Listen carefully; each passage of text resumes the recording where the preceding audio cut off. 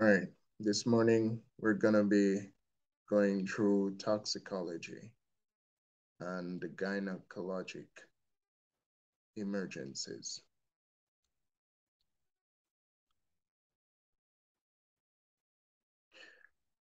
Chapter 22, toxicology.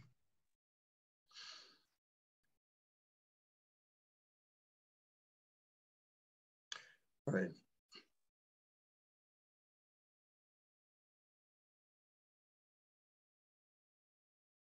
Introduction. Every day we come into contact with potentially poisonous things. Acute poisoning affects over 2 million people each year. Chronic poisoning is more common. So toxicology is going to focus on abnormal pharmacology. So think of it as the bad aspect of pharmacology. When drugs or medications are not taken for the appropriate reasons, what are the complications? And we'll be looking at some poisoning, some poisonous substance as well.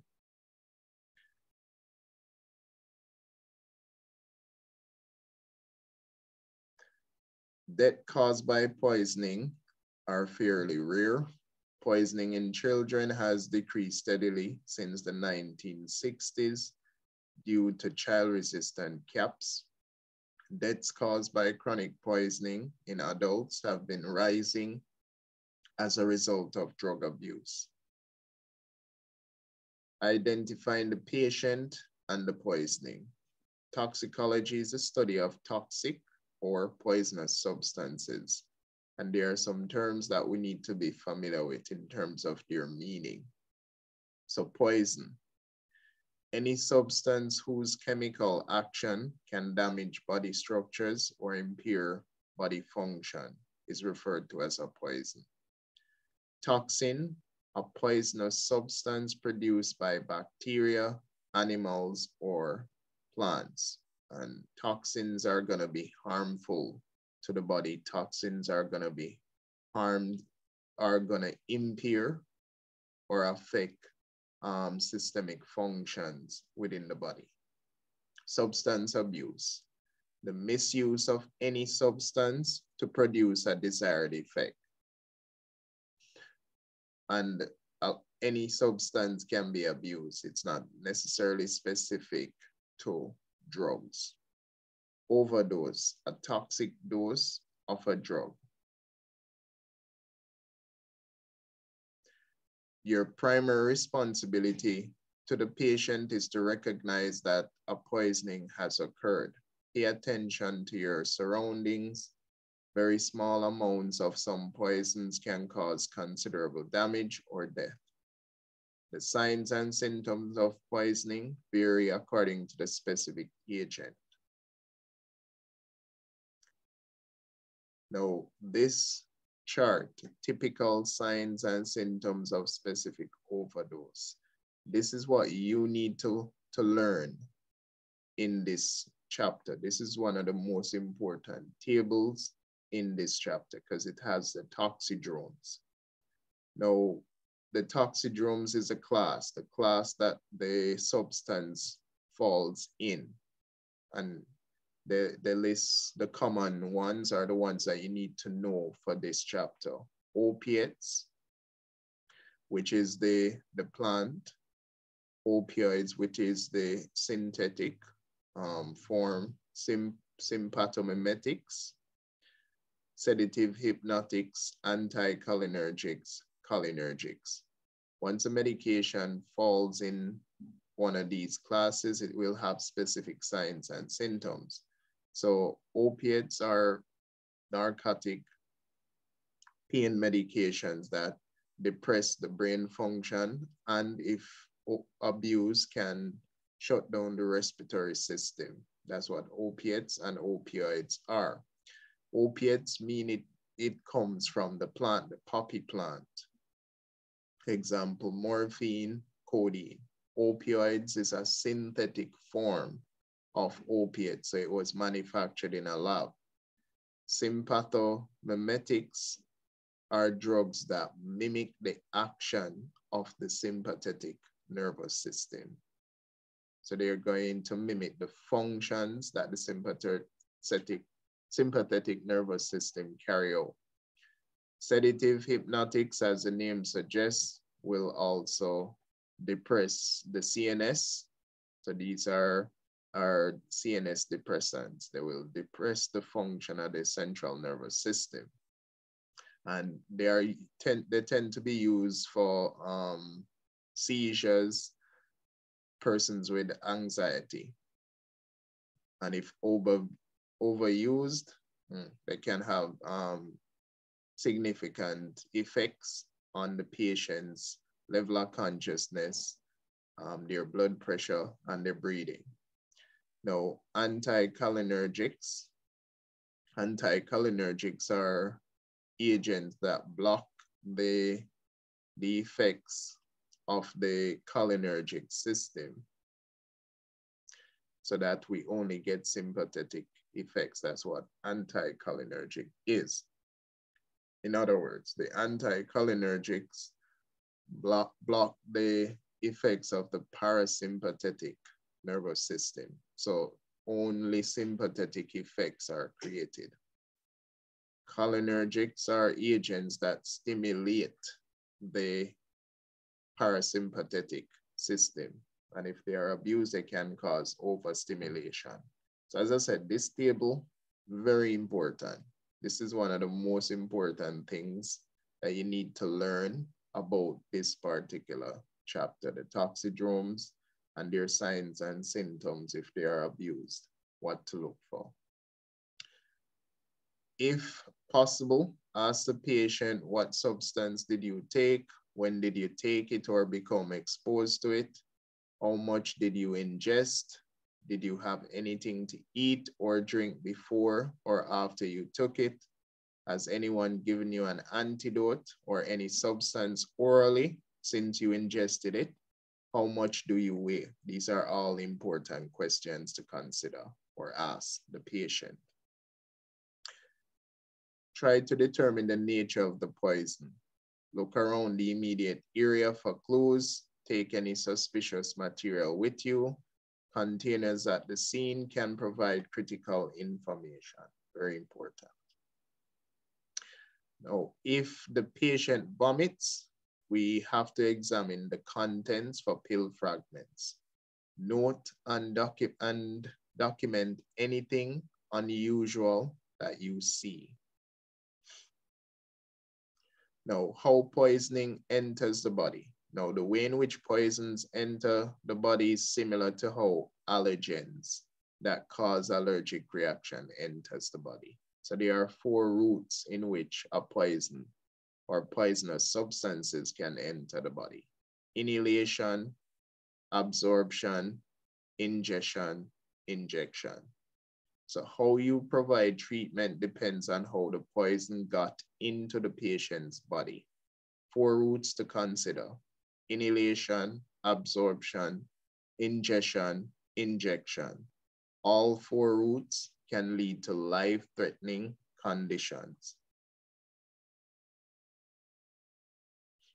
And the faster a substance can reach the bloodstream, the faster the effects will be produced. So the faster it gets to the bloodstream, the faster it will produce effects within the body.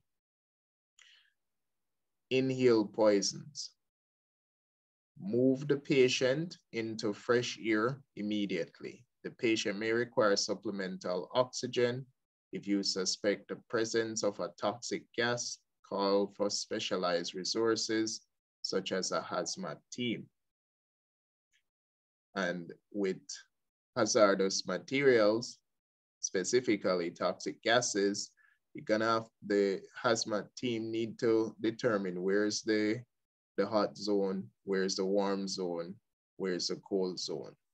So the hot zone is where the concentration will be the highest. The warm zone is when where decontamination would be done of the individuals, and the cold zone is where EMS will wait until it is safe to interact with the patient. Some patients need decontamination by the hazmat team after removal from toxic environment. That's the warm zone. All patients who have inhaled poison require immediate transport. Be prepared to use supplemental oxygen. Make sure a suction unit is available. Some patients use inhaled poisons to commit suicide in a vehicle. Exhaust fumes contain a high level of carbon dioxide, and this is very deadly to humans.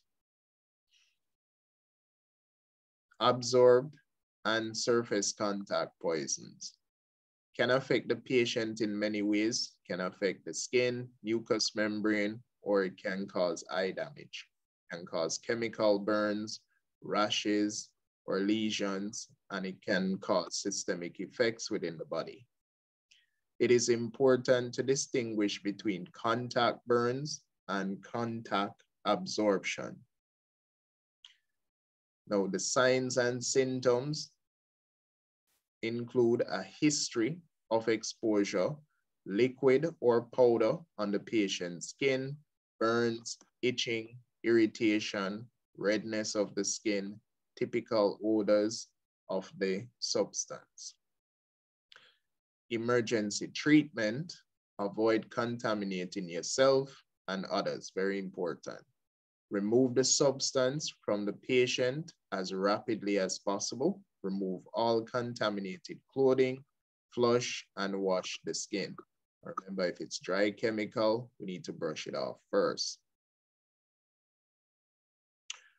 If dry powder has been spilled, brush off the powder, flood the area with water for 15 to 20 minutes, then wash skin with soap and water.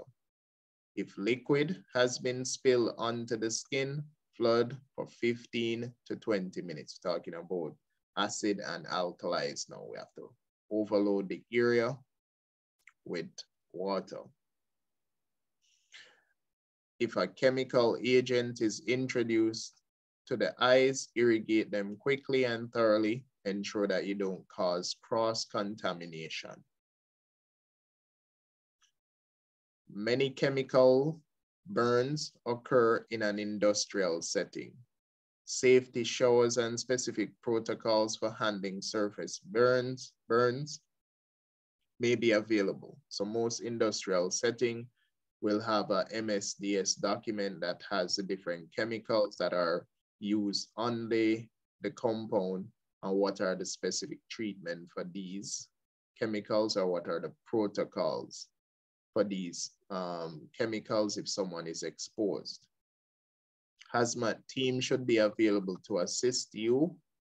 After decontamination, promptly transport to the ED for definitive care, obtain material safety data sheets or MSDS sheets. It has the chemical, what it does in terms of signs and symptoms if someone is exposed, and what would be the appropriate treatment. Ingested poisons. About 80% of poisoning is by mouth. It includes liquids, household cleaners, contaminated food, plants, drugs. Usually accidental in children and deliberate in adults. Signs and symptoms include burns around the mouth, gastrointestinal pain, vomiting, cardiac dysrhythmias, and seizures. Treat signs and symptoms and notify the poison center and medical control of the patient's condition. Consider whether there is an unabsorbed poison remaining in the gastrointestinal tract and whether you can safely and effectively prevent its absorption.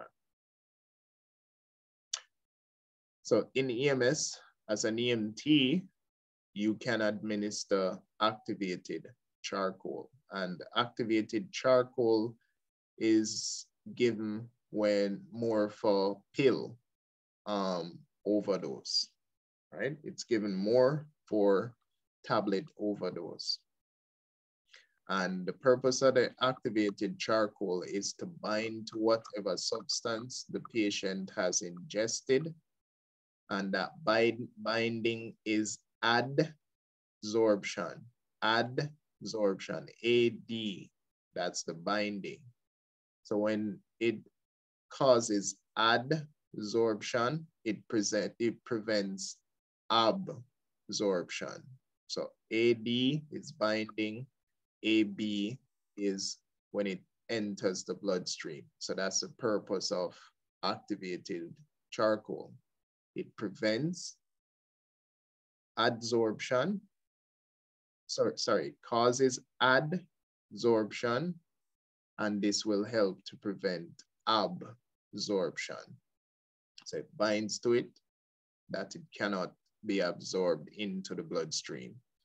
Some EMS system allows EMTs to administer activated charcoal. Always immediately assess the ABCs of every patient who has been poisoned. Always the ABCs. Exposure. Oh, sorry. Let's look at injected poisons. Exposure include intravenous drug abuse, envenomation by insects, arachnids, and reptiles. Usually absorb quickly into the body or cause intense local tissue destruction. I mentioned this earlier. The faster the substance get into the bloodstream, the quicker you will see the effects. It cannot be diluted or removed from the body in the field. Signs and symptoms may include weakness, dizziness, fever, chills, unresponsiveness, and excitability. And excitability puts a lot of stress on the cardiovascular system. Monitor the airway, provide high flow oxygen, and be alert for nausea and vomiting. Remove rings, watches, and bracelets from areas around injection site if swelling occurs. Patient assessment now. Scene size up. Take standard precautions and look for clues. Is there an odor in the room? Is the scene safe? And if there's an odor in the room and you can smell it and it's unusual, then you're probably too close to that scene. Are there medication bottles lying around? Is there medication missing that might indicate an overdose? Are alcoholic beverage containers present? Are there syringes or other drug paraphernalia? Is there a suspicious odor that may indicate the presence of a drug laboratory? As I stated, if you can smell that suspicious odor, you are too close to that location. It's not safe. After the scene size of consideration, primary assessment. Determine the severity of the patient's condition. That's the purpose of the primary assessment. Obtain a general impression of the patient and the environment. Assess the patient's level of consciousness. Determine if any life threats are present and address them. Do not assume a conscious, alert, and oriented patient is in a stable condition. Assess airway and breathing. Ensure the patient has an open airway and adequate ventilation. If the patient has difficulty breathing or inhalation injury, begin oxygen therapy. Have suction available. These patients are susceptible to vomiting. And some of these substances, if the patient start to vomit them up, it can burn the airway coming up or damage the airway coming up. Circulation, assess pulse and skin condition will vary depending on the substance involved. Transport decision. Consider prompt transport for patients with obvious alterations in the XABCs, or for patients you have determined have a poor general impression. Everyone who is exposed to hazardous material must be thoroughly decontaminated by the hazmat team before leaving the scene. And decontamination is done in the warm zone or the orange coded area. So warm zone is usually orange, and the hot zone is red, and the cold zone is blue. History taking. So after the primary assessment and you have addressed all your life threats, we need to consider the patient's GCS. We need to determine if a rapid scan or focus would be required, and we need to determine if it's a load and go patient. Once we have done that and the patient is packaged and placed in the back of the unit, the patient is talking, we need to talk to the patient. So history taking would come next. Investigate the chief complaint. Your patient is responsive. Begin with an evaluation of the exposure and the sample history. If your patient is unresponsive, obtain history from other sources. And it can be bystanders, family members, friends. Or you can observe the scene and the patient presentation for clues. In addition to sample, ask the following question. What is the substance involved? When did the patient become exposed to it? How much did the patient ingest, or what was the level of exposure? Over what period did the patient take or expose the substance? Over what period did the patient take or was exposed to the substance? Has a patient or a bystander perform any intervention? How much does a patient weigh? So the weight is important because a lot of the antidotes that are given for these poisoning are based on the patient's body weight, especially for the pediatric population. Secondary assessment, physical examination. Focus on the area of the body involved with the poisoning or the route of exposure. A general review of all body systems may help to identify systemic problems. Complete set of baseline vital signs is important. Reassessment. Reassess the adequacy of the XABCs, repeat vital signs, compare them with the baseline set, evaluate your interventions. Every 15 minutes for a stable patient, every 5 minutes or constantly for a patient who has consumed a harmful or lethal dose. Treatment, supporting the XABCs is your most important task. Contact medical control or a poison center to discuss treatment options. Manage airborne exposure with oxygen. Remove contact exposures with water. Consider activated charcoal for ingestions. Communication and documentation. Report as much information as you have about the poison or chemical to the hospital. Bring the material data sheet to the hospital if the poisoning occurred in a work setting or industrial setting. Emergency medical care. Ensure the scene is safe. Remove tablets or fragments from the patient's mouth, and you need to take them to the hospital. Wash or brush the poison from the patient's skin. Assess and maintain the patient's XABCs. Provide oxygen and perform assisted ventilation if necessary. Treat for shock and transport the patient promptly to the nearest hospital. Some EMS systems allow EMTs to give activated charcoal by mouth, and the dose is standard for adults and pediatric patients. It's 1 to 2 grams per kilogram. So 1 would be the minimum dose, 2 would be the maximum. Activated charcoal binds to specific toxins, that's adsorption, AD, which are then carried out of the body in the stool. So it prevents absorption when it binds to it. The poison doesn't end up into the bloodstream.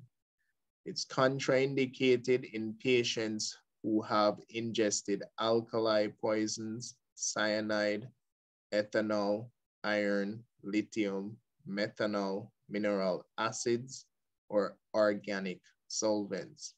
A decreased LOC and cannot protect their airway. These are all contraindications for the use of activated charcoal. And as I stated previously, it is given more for persons who overdose on tablets. If local protocol permits, you may carry a premix suspension of 50 grams of activated charcoal. The usual dose for an adult or child is 1 gram per kilogram of body weight. And that would be the minimum. The maximum is 2 grams per kilogram. Before you give a patient charcoal, obtain approval from your medical control, shake the bottle vigorously. You may need to convince the patient to drink it, but never force them to drink it. Record the time when you administer the activated charcoal, and if you give them and they vomit it up, you have to re-administer the dose. If the patient refuses activated charcoal, document the refusal and transport the patient for further evaluation.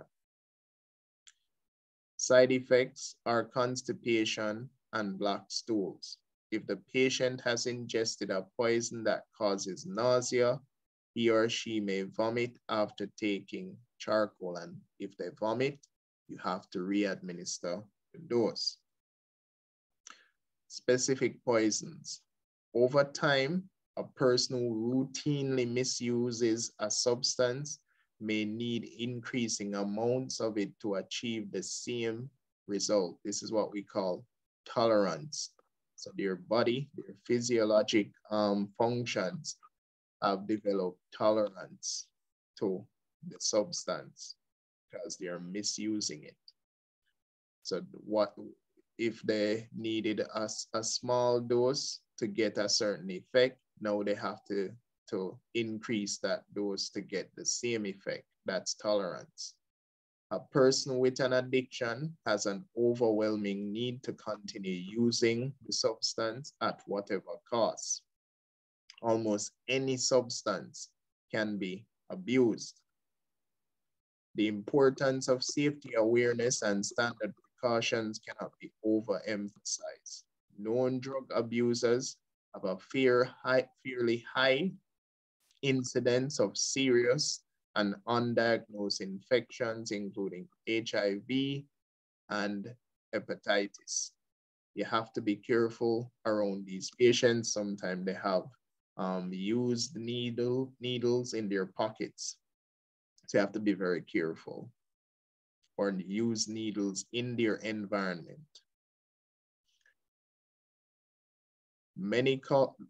So we're starting with alcohol now, right? Which is the most abused substance in the world. Many calls for service have a connection to alcohol use. And when you're going through the individual substances, you need to group them. So you have to group based on how they affect the nervous system. Is it a central nervous system depressant? Is it a central nervous system stimulant? Is it a hallucinogen? So you have to group the substances based on what they do to the nervous system. And alcohol is a central nervous system depressant. It depresses the central nervous system. So it can cause changes in a patient's level of consciousness. It can slow down their reaction time, and it can slow down their reflexes. and it can alter their behaviors and personality.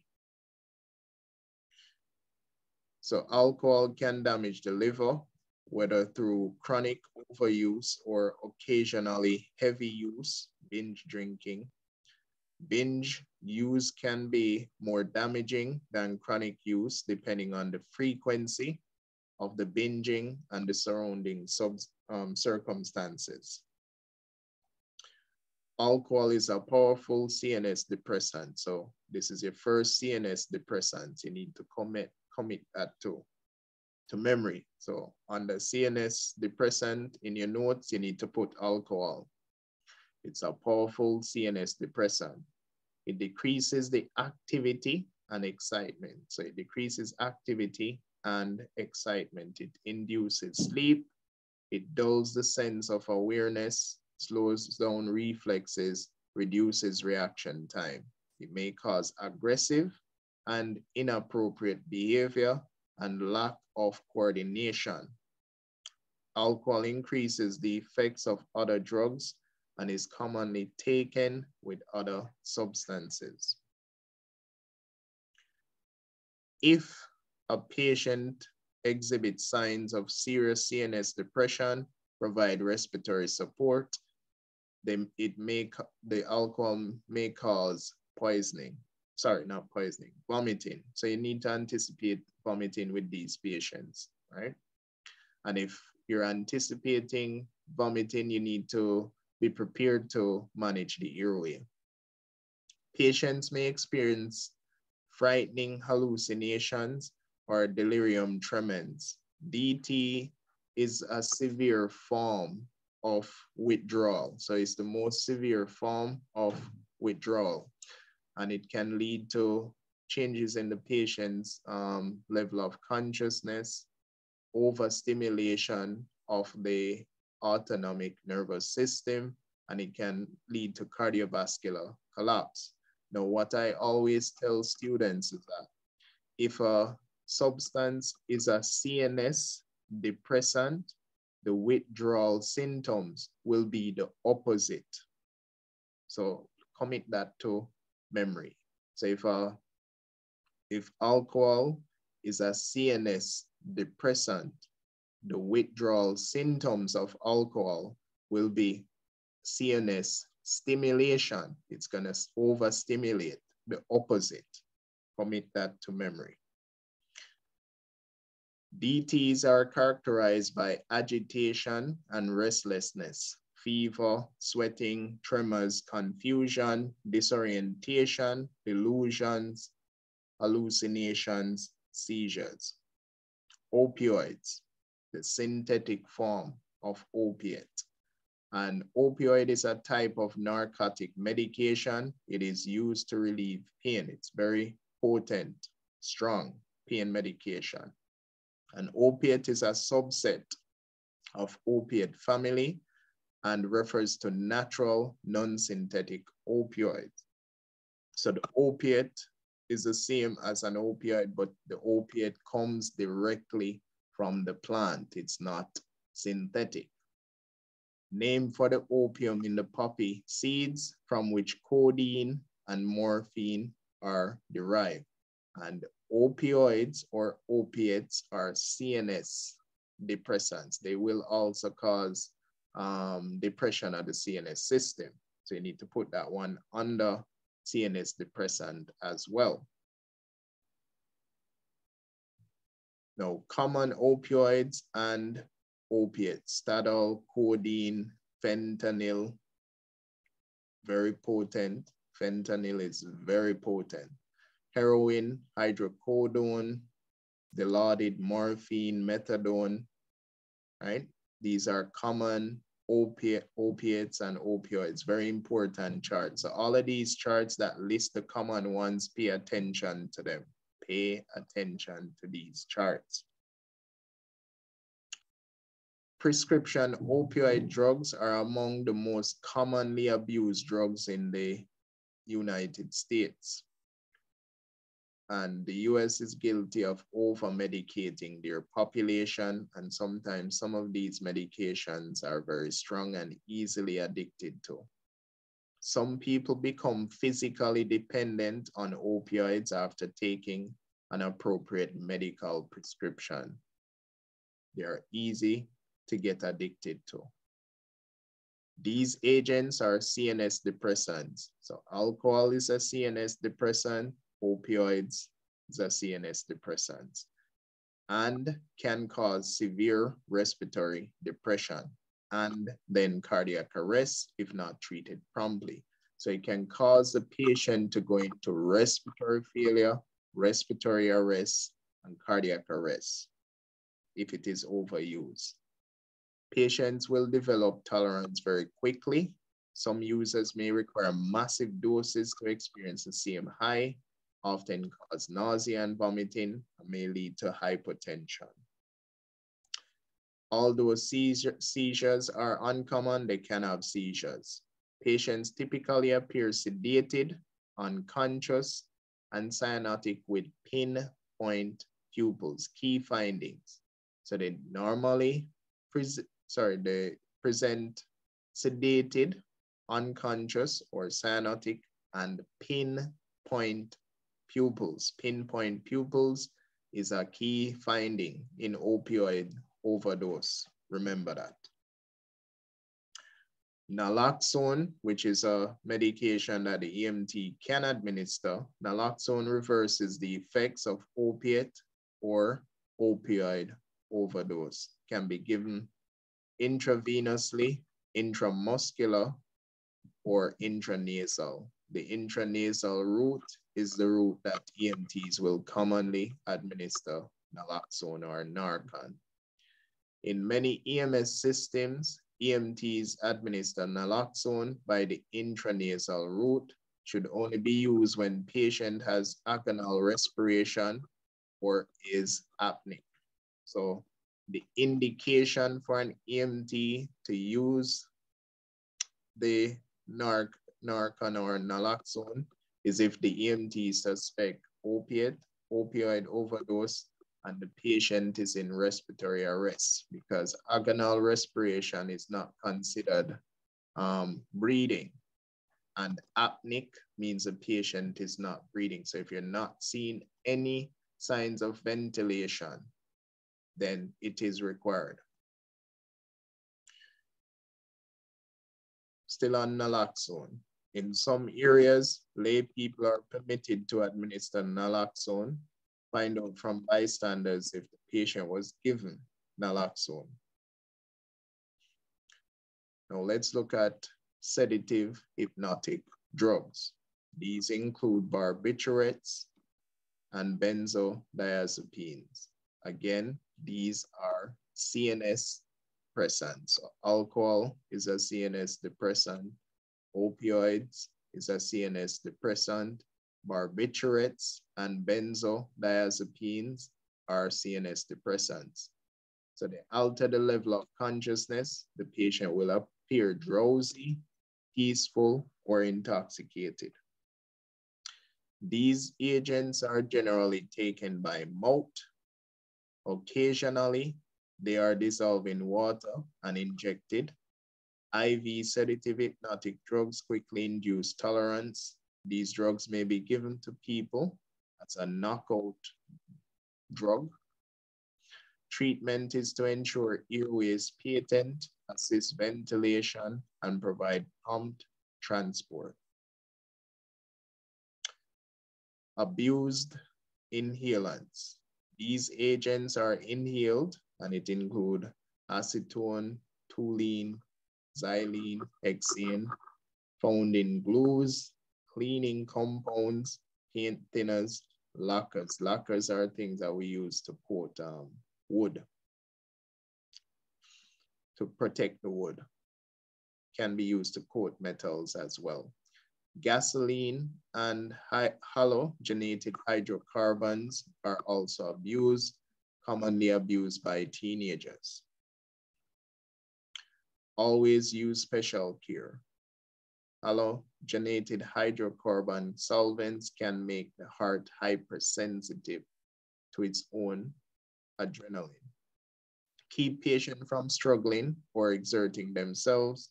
use a stretcher to move the patient, give oxygen, and transport to the hospital. Hydrogen sulfide. Hydrogen sulfide, or sewer gas or stink gas as they call it. It has a rotten egg odor. It is highly toxic, and a lot of industrial settings produce this gas. It can be produced in sewers as well. So it's highly toxic, colorless, and flammable gas with a distinctive rotten egg odor. Affects all organs, but it has the most impact on the lungs and CNS. It is used to commit suicide if you suspect the presence of a toxic gas. Wait for a hazmat team to tell you the scene is safe.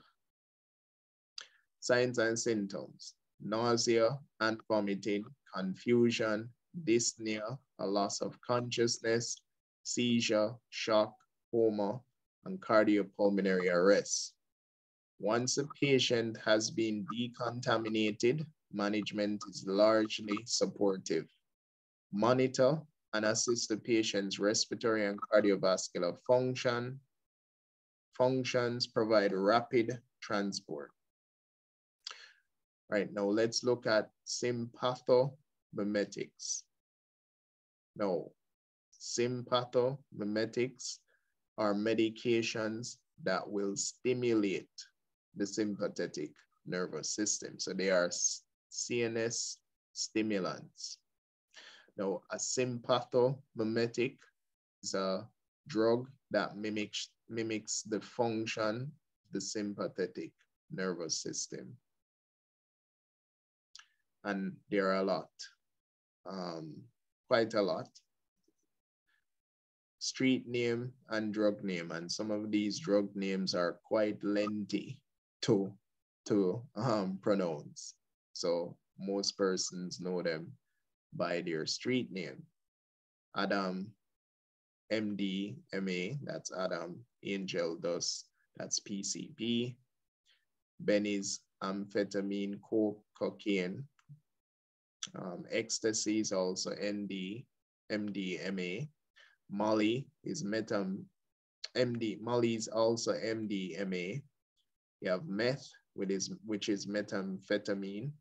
So there's quite a lot of CNS stimulants, sympathomimetics.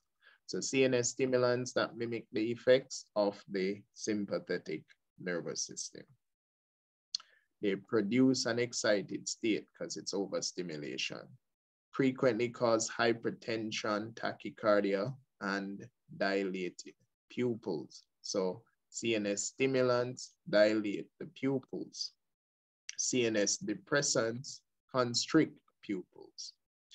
They include amphetamines, methamphetamines, phentermine or phentermine, hydrochloride, benzedrine. These are all common sympathomimetics. You have the designer drugs such as MDMA, which are frequently abused, and it's becoming a drug that is abused a lot in Jamaica. Commonly taken by mouth, also injected by drug abusers. Now, cocaine. Cocaine may be taken in a number of different ways, and it might be one of the most addictive drugs in the world. Highly addictive. Can be absorbed through all mucous membranes and even across the skin. Immediate effects include excitement, euphoria, and it lasts less than an hour. So the effects of cocaine don't last very long. If it is in crack, which is the most potent form of cocaine, it might last a little longer. Acute overdose is a genuine emergency. It's a CNS stimulant, so it can put a lot of stress on the patient's heart. Patients have a high risk of seizures, cardiac dysrhythmias, and stroke. Patients may experience hallucinations or paranoia. Do not leave the patient unattended. Provide prompt transport. They have synthetic cathinones, bath salts, an emerging class of drugs that are similar to MDMA. Persons abuse them for mental clarity and sexual arousal, and of course the euphoria. The issue is it causes severe paranoia, right? These persons are gonna behave quite crazy and they will be doing some unbelievable stuff. The high for bath salts can last up to 48 hours. Most users of this drug snort or insufflate the powder nasally. Effects reportedly last as long as 48 hours, and there have been a lot of reports or incidents with persons who abuse bath salts where they were eating other people. I think there was a situation where a guy was eating a naked guy was eating a homeless man's face. He was on bath salts. Adverse effects include teeth grinding, appetite loss, muscle twitching, lip smacking, confusion, gastrointestinal conditions, paranoia, headache, elevated heart rate, and hallucinations. Keep the patient calm and transport. Consider ALS assistance. Marijuana. Marijuana is abused throughout the world. THC is a chemical in the marijuana plant that produces its high. It produces euphoria, relaxation, and drowsiness. It impairs short-term memory and the capacity to do complex thinking, could progress to depression and confusion. No, most persons that abuse marijuana, it's not gonna result in death, right? It's not gonna kill anybody. It can be used to introduce other drugs into the body. If someone starts to smoke marijuana when they're too young, so if the brain is not fully developed, it can affect the function of the brain. There are medicinal values in marijuana.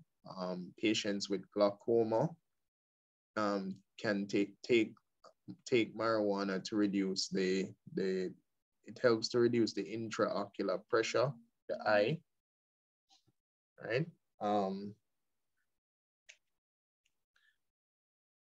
So it can reduce the intraocular pressure in the eye. Persons who have cancer, it helps to improve their appetite if they're on chemotherapy. So it does have medicinal values. With very high doses, patients may experience hallucinations or become very anxious or paranoid. Reassure the patient and transport with a minimum amount of excitement.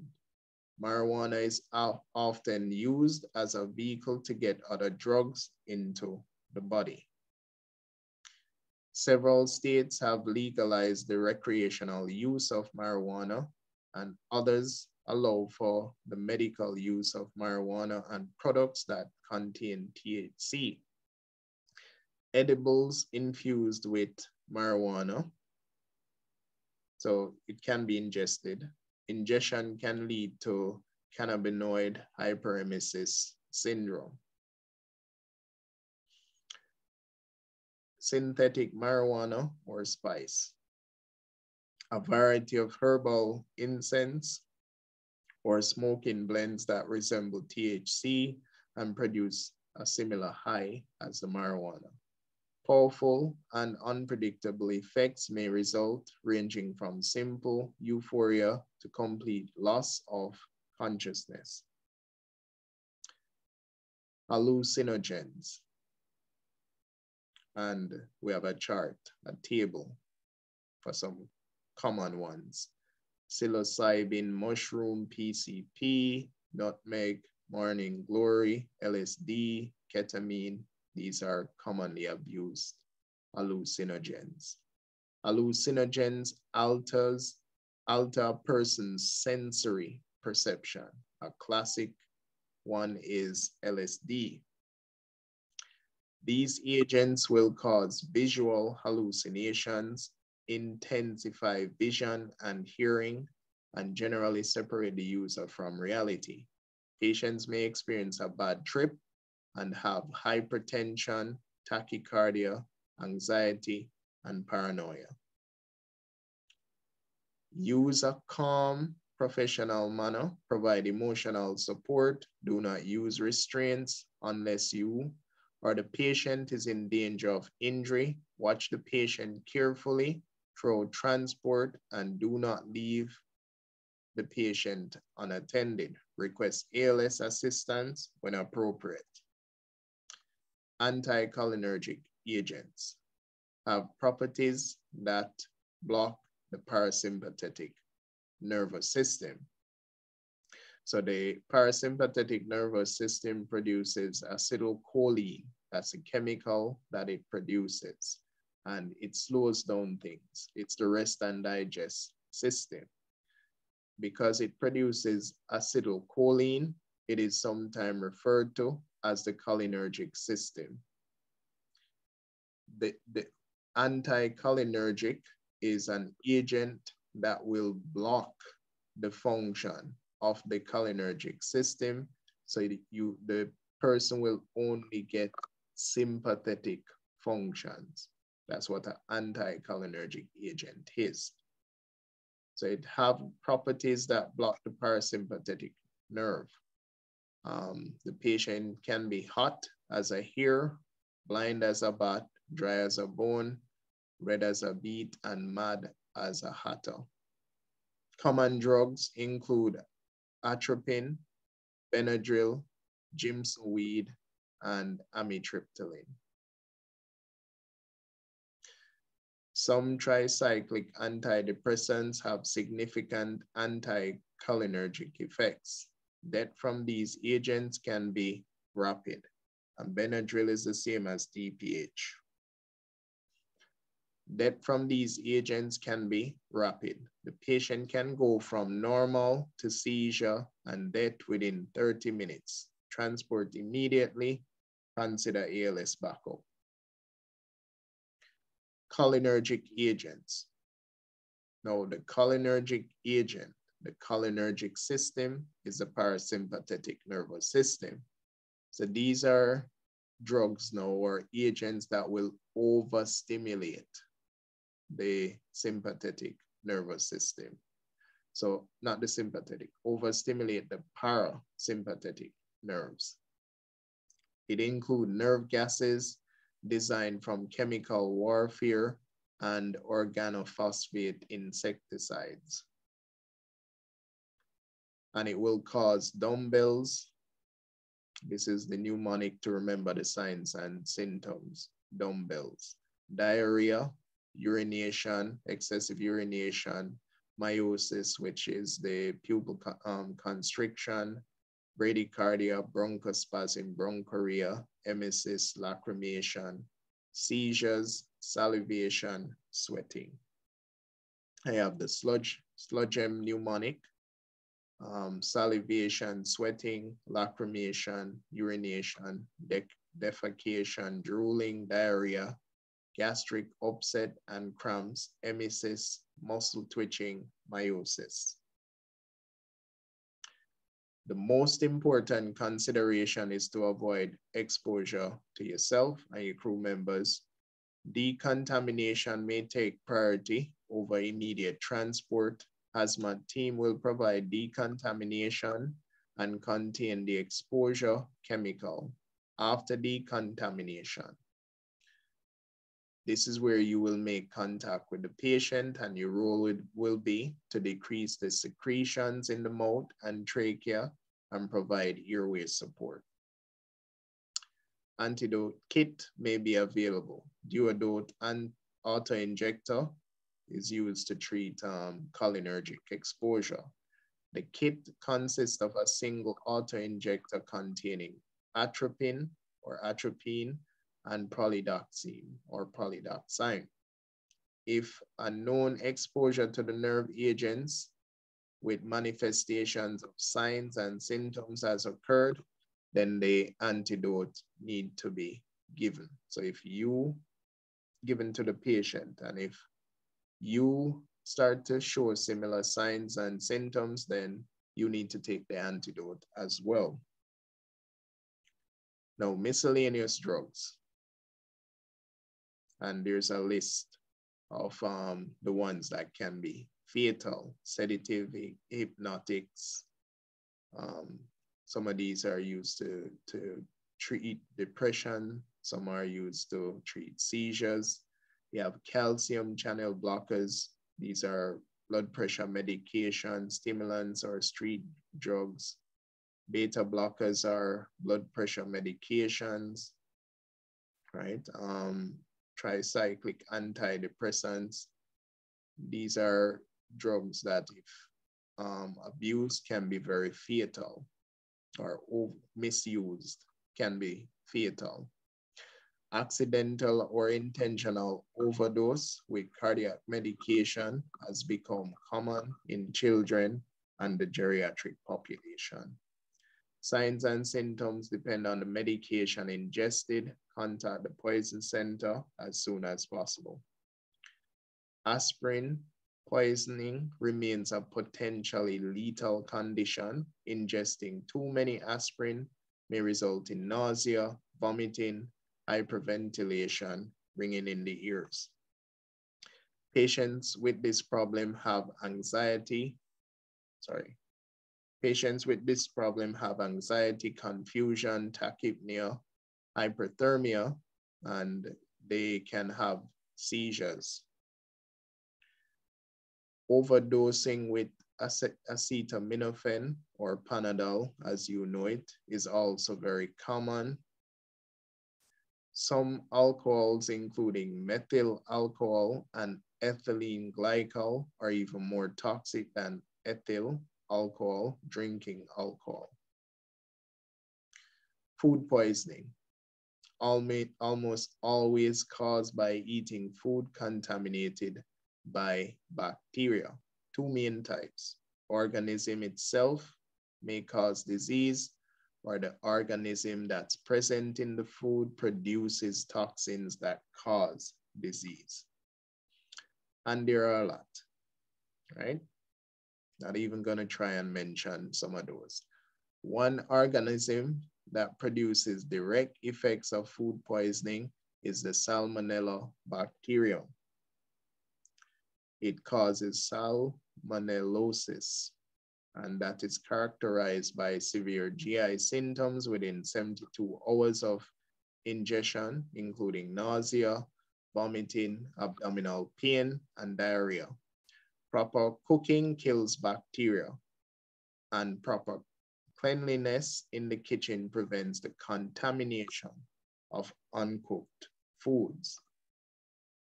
The more common cause of food poisoning is the ingestion of powerful toxins produced by bacteria, which is often found in foods that they store as leftovers. The bacterium is the Staphylococcus bacterium. It is quick to grow and produce toxins in food.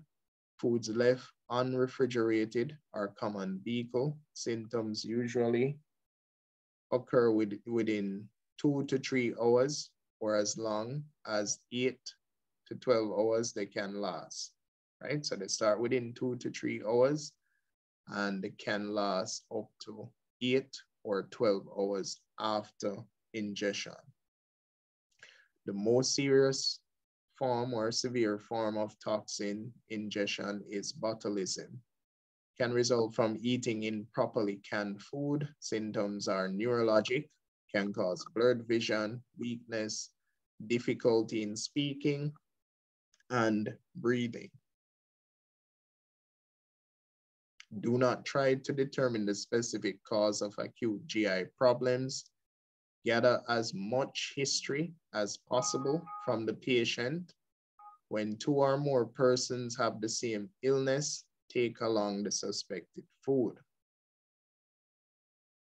Plant poisoning, and there are a lot of household plants that are actually very poisonous if ingested. There are tens of thousands of cases of plant poisoning annually. Many household plants are poisonous if ingested. It is impossible to memorize every plant or poison, let alone their effects. Assess the patient's airway and vital signs. Notify the regional poison center. Take the plant to the emergency department. And these are some of those plants that, if ingested, are poisonous. The Dieffenbachia, mistletoe, castor bean, nightshade, foxglove, rhododendron. These plants are poisonous if ingested. Jimson weed, death camas, poison ivy, poison oak, pokeweed, rosary pea, poison sumac. And with that, we come to the end of this chapter.